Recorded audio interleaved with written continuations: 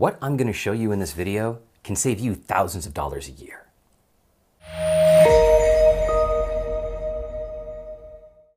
I pay between $250 and $300 to DigitalOcean every single month for a Kubernetes cluster. When I lived in Chile, that sort of made sense. I needed stuff to be hosted close to people in the US, and DigitalOcean is way cheaper than Amazon. If you want to see for yourself, here's a link you can follow to get $100 credit for 60 days. I'll put it in the video description too. So now that I'm back in the US, I have gigabit fiber in my house, and I want to start hosting production stuff on the Kubernetes cluster that I have here. So here's what we're going to build. Out in DigitalOcean, I'm going to deploy a single node K3s cluster. That cluster will run Traefik Proxy, and it's going to act as the ingress for traffic from the internet. In my home, I'll run another K3s cluster. It doesn't have to be K3s, it can be anything at all. I want to connect these two clusters so that traffic from the edge cluster gets routed to services in the home cluster. Sounds easy, right? Now there are a bunch of ways to do this that are already out there, and I spent the last month testing all of them. I tried Kilo, then Lico, then Submariner, or Submariner, depending on who you talk to. I even tried Cilium Cluster Mesh. The problem with each of these is that they expect both clusters to have routable, stable public IP addresses, and if they don't, then they expect each node to have a stable public address with ports forwarded. My ISP can't assign me a block of static addresses because whoever created their new billing system forgot to build that in as a feature. They don't know when it's going to be available, and I don't want to keep waiting because every month that passes is another $300 up in smoke. I want to be able to connect multiple machines, and I don't want to do port forwarding off of my router either.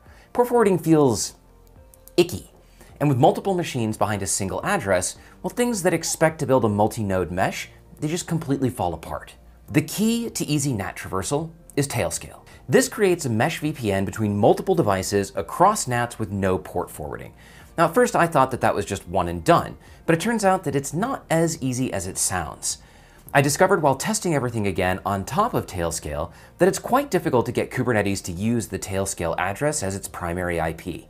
Even when I convinced it to do so, things would sometimes slip and they'd go out over the primary host IP and not out over the Tailscale network. Submariner was the only solution that worked, but I didn't like that I was then running an overlay network on top of an overlay network. Submariner is also complicated, and the more complex that something is, the more likely I'm going to have to spend time keeping it running. Now, I had almost given up when Shipwreck pointed me at an October article on the Tailscale blog that presented several ways to run Tailscale inside of a Kubernetes cluster, and that was when the magic started to happen. So what we're going to do is we're going to attach a sidecar to Traefik out in DigitalOcean, and we're going to connect just that pod to the Tailscale network. Inside of the home cluster, we'll run a pod that acts as a subnet router for Tailscale. That pod will announce the service CIDR block from the local cluster. Those are the IPs where services run. The sidecar container will hear these routes, and Traefik will be able to consume services that are running inside of the home cluster. When all is said and done, my bill from DigitalOcean should drop from $300 a month to just $15 a month. There's a Kubernetes native solution called Inlets that claims to be able to do all of this without forwarding ports, but I don't want to pay $20 a month on top of the cloud instance costs. I also don't want to be limited to the number of tunnels or the number of clusters that I can have, and I want to do it all with free and open source tooling for as cheap as possible. Tailscale has a generous free tier that includes 20 devices and a single subnet router, and if I need more than that, I'm totally fine with paying them $50 a year because there are other tremendous benefits that come with running a Tailscale mesh. There are some things that you'll need to follow along with this video. First, you'll need one node out in the cloud somewhere. That can be at DigitalOcean or it can be anywhere else. Here's that link again. We're going to build that into a single node K3s cluster that acts as the doorway to our local cluster. For the local cluster, you'll need one or more nodes somewhere else. For me, that's going to be here in my house. I'm building a single node K3s cluster for this video, but after I'm done, I'll tear that down and I'll build a new multi-node cluster that I'll migrate all of my production workloads to.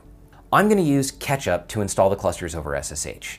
It's still the best way to install K3s, but watch out. As of this recording, it's still pinned to the 1.19 version of K3s when the stable channel is on 1.21. So I'll show you how to handle that when we do the install.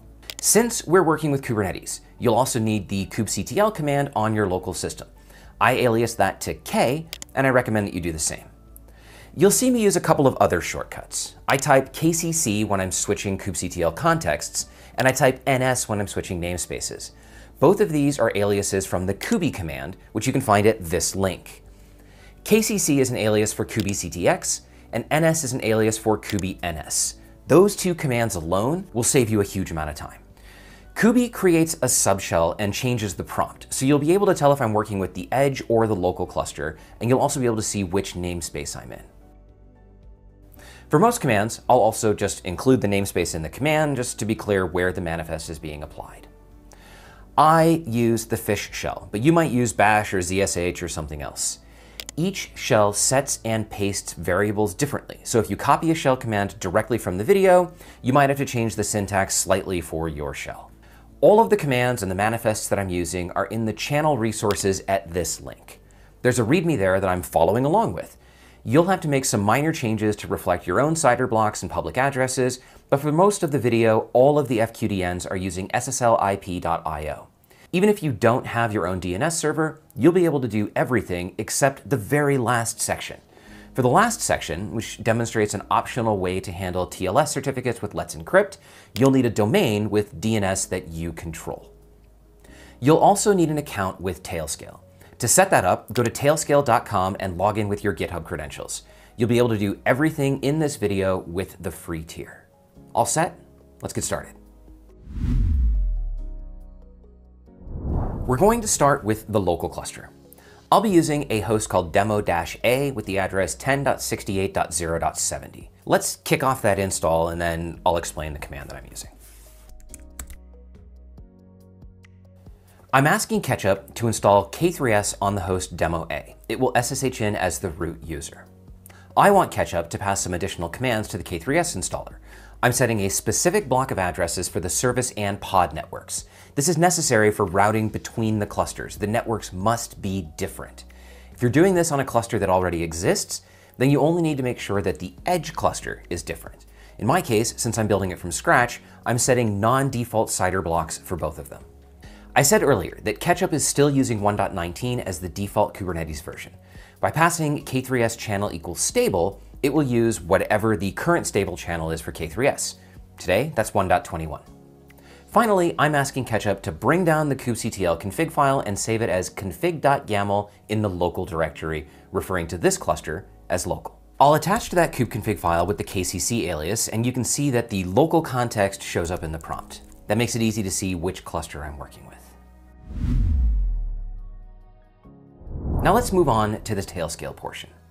Normally, when you add a machine to Tailscale, you have to authenticate in a browser to accept the machine. Well, that doesn't work for automated deployments, so we're going to create an auth key in Tailscale and provide that when we bring up the Tailscale pods in the clusters. I'm using a reusable key here, but if you prefer, you can also just create a single-use key for each host. This cluster is going to run a subnet router, which is a dedicated pod that announces the cluster and pod CIDRs into the Tailscale network. If I wanted, I could also make it announce the rest of my LAN into the Tailscale network too. The steps to do that are 1, create a namespace for the application. 2, create a secret with the auth key.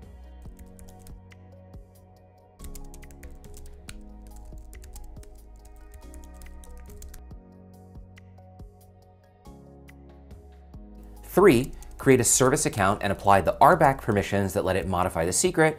And finally, create the subnet router. Some of you probably just asked, wait, what? Why does it need to modify the secret? In addition to the auth key, the secret is used by the pod to store information about its connection configuration, so after registering with Tailscale, it modifies the secret with this data. Once that pod is up and running, we need to make some final changes in the Tailscale admin interface. Host keys have a default expiration of 90 days, after which the service has to be restarted to renew its keys. Losing this connection or restarting it every 90 days defeats the purpose of what we're trying to build, so we're just going to turn that off. The other thing that we need to do is tell Tailscale what routes to accept from this network. Even though we're announcing the 2 CIDR blocks, I'm only going to activate the service CIDR. So that's it for the local cluster. Now let's build out the edge cluster. The install is almost the same as the local cluster, but in addition to changing the CIDR blocks from the default, I'm also disabling Traefik. Probably sounds weird since this cluster is going to use Traefik. Why did I just disable it? K3s installs Traefik by default, but I want to install it myself. This gives me the control to upgrade it when Traefik has a new release, and it also lets me control what features of Traefik I want to use. For example, at the time of this video, K3s is using Traefik 2.4.8, but Traefik is currently on 2.5.6. Traefik introduced a change in 2.5 that disables routing to external services, and that's how our system is going to work. So in order to activate that, we'll install Traefik via Helm after the cluster is up, and when I do that, I'm also going to put it into its own namespace. The Tailscale work for the edge cluster is easy. It's just a matter of creating the Traefik system namespace, adding the auth key, and applying the RBAC configuration for the sidecar. The RBAC configuration for the edge cluster uses a different service account than the local cluster used. In the local cluster, we're running the subnet router as its own pod in its own namespace, and that's using a service account named Tailscale. In the edge cluster, we'll be running a sidecar on the Traefik pod, and that's already using a service account named Traefik. So instead of creating a new service account, we're adding the Traefik service account to a new role that allows it to manage the secret. How many of you are wondering how I'm going to install Traefik with Helm, but also attach a sidecar to the pod so that it can connect to the Tailscale network? Is there an option in the Traefik chart to add a sidecar? No. Am I going to do it manually after the pod is running? Hell no. That would be fragile. To do this, we're going to take advantage of a Kubernetes feature called a dynamic admission controller. This watches and acts on manifests as they're applied to the cluster. It can do things like deny their admission if they don't adhere to certain rules, mutate them to add or change things to be the way we want, or it can let them through but log and alert. The tool that we're going to use for this is called Kyverno. It's pretty lightweight and it uses YAML for its configuration. Now there are other tools that you could use, like OPA Gatekeeper or Kubewarden from SUSE. In fact, I'm a big fan of what Kubewarden is doing, but for this use case, Kyverno is a better fit. Like all things Kubernetes, installing Kyverno is easy with Helm. Let's go over the policy that we're installing. The default action for a new Kyverno install is to not make changes. So we're telling it in this manifest to actually enforce the policy. It's going to match any deployment named Traefik, and when it finds one, it's going to mutate it to include an additional container in the spec. That container will use the Monakas/Tailscale v1.16 image, and it'll also set some environment variables. kubesecret tells it where to store the additional information that I spoke of earlier. In our case, we're just using the same secret as the auth key. The container needs net admin capabilities to do routing, and because that's enabled down below, we don't want Tailscale to run in user space. So we control that by setting user space to false. The auth key value is pulled from the secret that we created, and we have to use the extra args variable to tell Tailscale to accept the routes that are offered to it by the network. This will connect it to the service-sider network that we're announcing from our local cluster. Why am I running my own image? Tailscale offers a container, but it doesn't actually do anything. It doesn't have an entry point or a command, so it literally starts and then exits. In their Kubernetes examples, they provide a run.sh file that tells the container what to do and a Docker file that builds the container with it. In order to use the Tailscale image, you have to extend it to include that file. Now you are welcome to use the image that I built, or you can build your own from the examples in the Tailscale repo. Theirs uses the latest tag. I prefer to pin my images, so I just changed it to use 1.16. Let's install that policy now.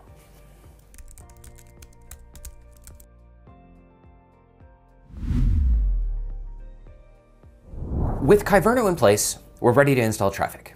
We'll do that with Helm, setting some additional values. Give me a second to kick that off, and then we'll go through the values.